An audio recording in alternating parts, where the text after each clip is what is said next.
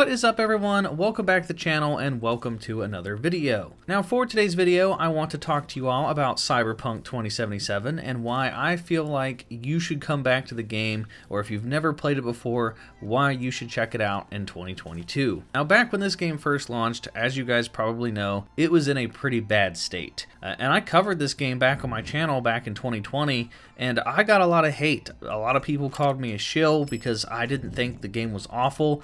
I mean, yes, I thought the game was buggy and glitchy, but I knew deep down, like underneath everything, the story was really good, the combat was good, there was a lot of opportunities for replayability. I just didn't think it would take them this long. I mean, 2 years to fix a game is a very long time. But with the release of the Edgerunners update and the new Netflix anime series, Cyberpunk has received a new breath of fresh air, and there are tons of new and returning players checking out the game. If you take a look at the Steam charts, it's coming in at number 7 on Steam with a peak of 136,000 people playing it in the past 24 hours, and that number is just growing larger and larger with each and every day. Cyberpunk themselves tweeted out on September 21st, each day of this week in Night City has been visited by 1 million players, both new and returning. So the fact that 1 million people across all the consoles are checking out Cyberpunk again because of this new anime is absolutely nuts. I've never seen a TV show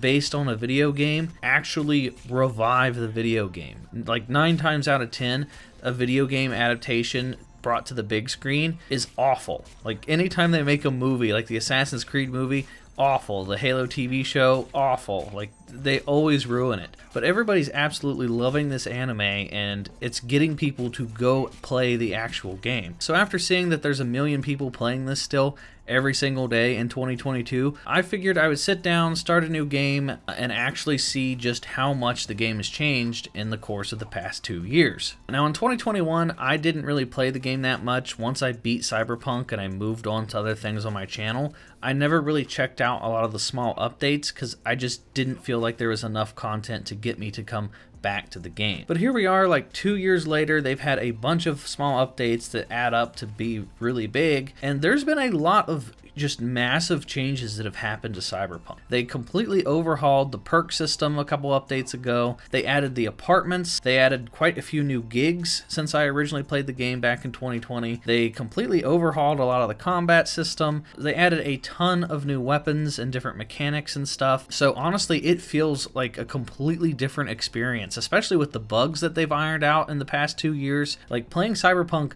now versus playing Cyberpunk like back in 2020 is a completely different experience for me. Now back in 2020, I played this on the Xbox One, and it was a disaster. The graphics wouldn't load half the time, I would fall through the map all the time, enemies wouldn't respond to me fighting them. Like, you name the glitch and it happened to me on the Xbox One. It was just an awful, awful experience. And since then, they've had the next-gen updates. I have a Series X and a PS5 now, so I was able to play Cyberpunk the way it was supposed to, with better graphics and less glitches, and I gotta say, playing it on the Series X is really smooth. I have very little glitches and graphical issues, so the primary experience for me has been on console, but I also recently just got a brand new PC, and now I can just mod the crap out of Cyberpunk on my PC. And I gotta say, the PC version, if you're on the fence about getting Cyberpunk, I highly recommend you get it for PC, because the PC version of Cyberpunk is like 10 times better than the console version, because the mods that they have for Cyberpunk are just insane. They have flying cars now on the PC version. That's one of the main reasons I decided to re-download it on my PC, other than like taking screenshots and stuff for thumbnails.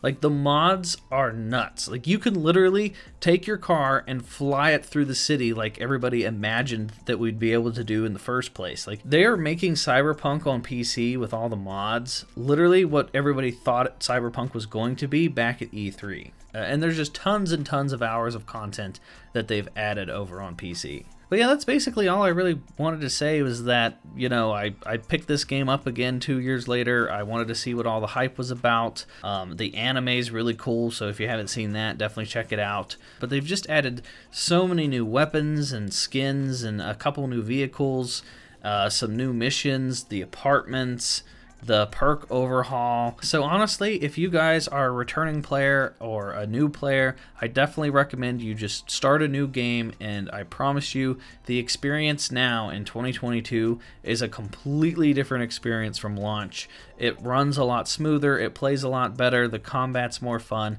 There are tons of different options for character builds now. It's pretty insane. The perk overhauls that they did made some of the trees that were completely useless, like top of the line, like top tier, really cool. Like, this game has tons of replayability now. The only thing that this game is missing is a new game plus mode. I feel like that would definitely make the experience a lot better for a lot of people, but they do have the option for you to like respec your perks now, so if you want to play with different builds and stuff, you can do that.